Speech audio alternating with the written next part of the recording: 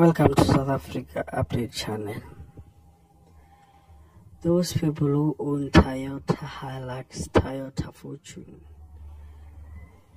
Toyota Prado, and then Ford Ranger Raptor, for you to going out or going for shopping, you need to have you have to go with someone that will look after your car while you're still doing shopping. Criminals are targeting the Toyotas, Fortune, Hilux. We have syndicates that use key fobs. We have the criminals that use power to open the door. They don't care if they damage the handle. The most important thing, they need to take your car.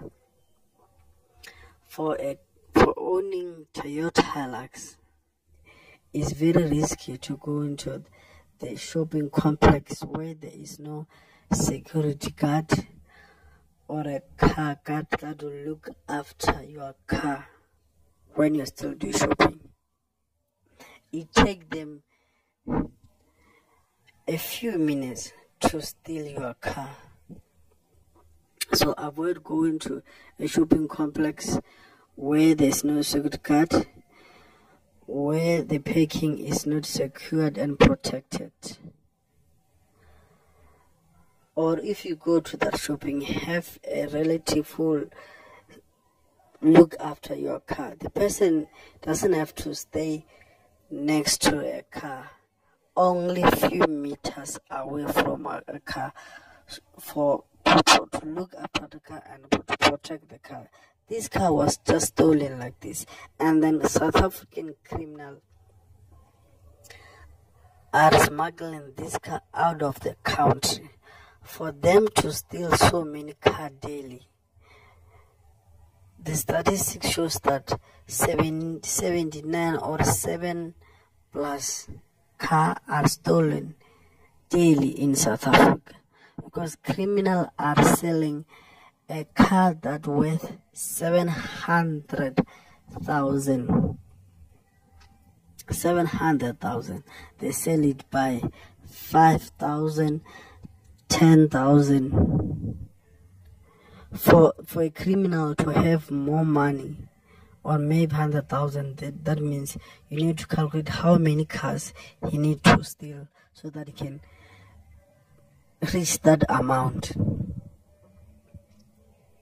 So for you to have a Toyota, you need to have 2 or more trackers on your vehicle. Have different company that install the tracker. I can't name them on this video, but we have different tracker companies.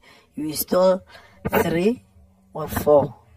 That means when they removed one or the second one, the last one will assist you or assist the company to recover the vehicle before it crosses the border. Because South Africa is supplying other country. We have syndicates here who are smuggling the cars out of the country, because we have customers outside the country who ordering stolen car in our country. We have the brothers in our country who are stealing the car and transporting those cars outside the country. They use different borders. They have different passports. That means that they have different passports, so that they will use this border today, next week they use the second border, next week use the third border.